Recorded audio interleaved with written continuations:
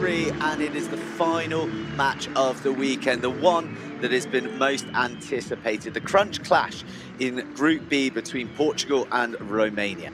Well, the Estadio de Restelo in Lisbon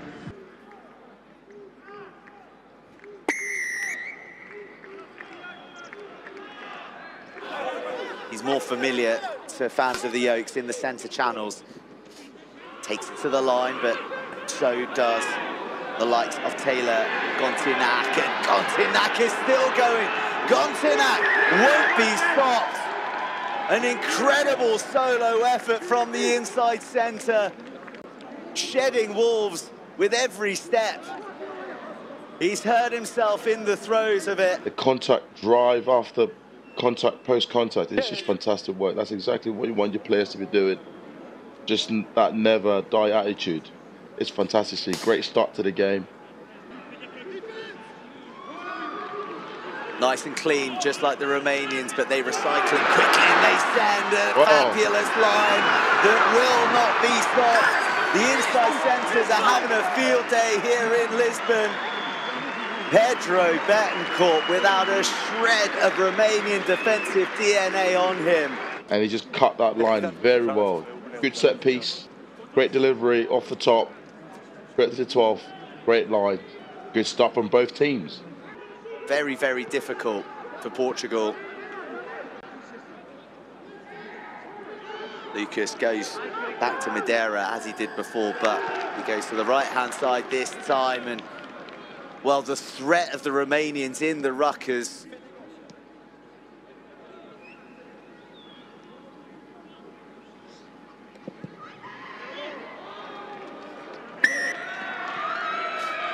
Popoy, make sure of it.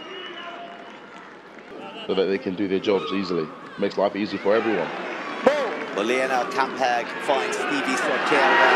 Off goes the Portuguese, driving more.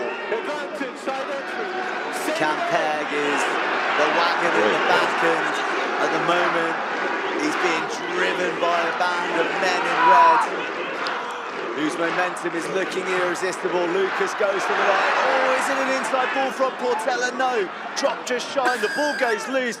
There's a Portuguese hand on it, and the try awarded.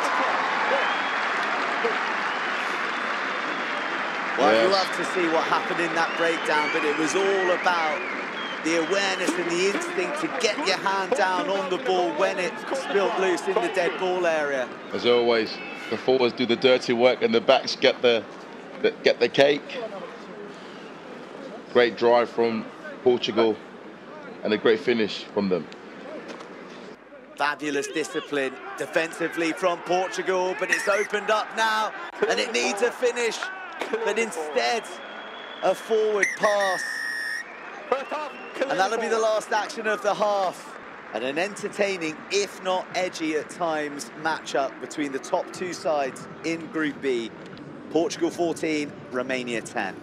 Portuguese back three players along with Pinto and Marta, but the two latter names mentioned yet to receive much ball. Second half. And also the much improved breakdown from the first half. The coach must have had a word with them about it.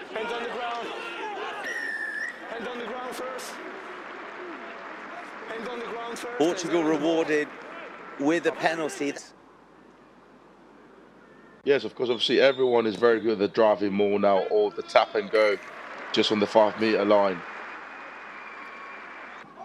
Guedes in at first receiver. Again, the kicking duel resumes. Onutu felled after the kick, and that's going to be a big penalty and territory gain, and he looks like he's in a bit of trouble as well. Campaign, but both of them have been reduced to 14 men at one stage as Lionel Melinte and his ballast and height into this line out. He's lifting Madeira, and it just opens up for the big second row.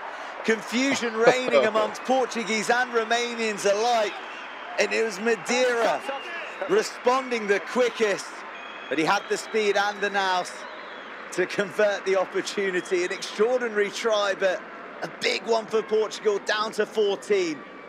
Hold the pressure.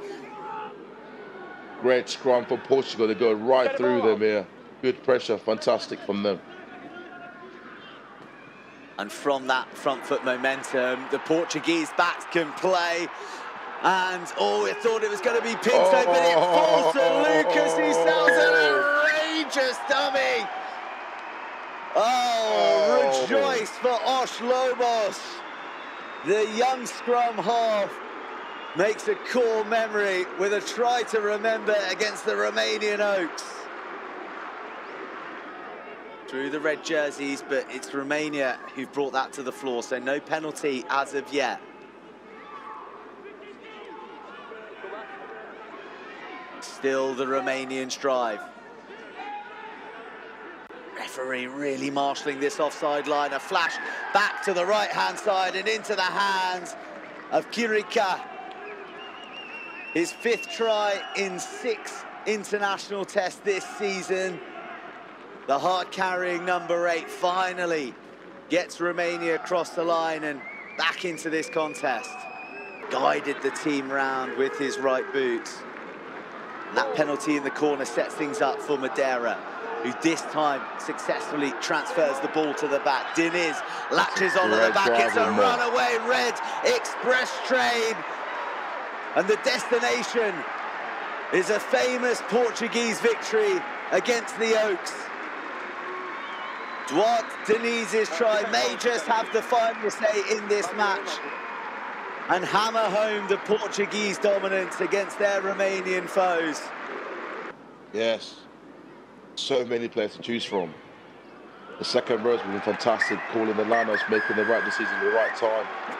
Lisbon rises to its feet in appreciation, in acknowledgement of Osh Lobos, who have defeated the Oaks 38 points to 20.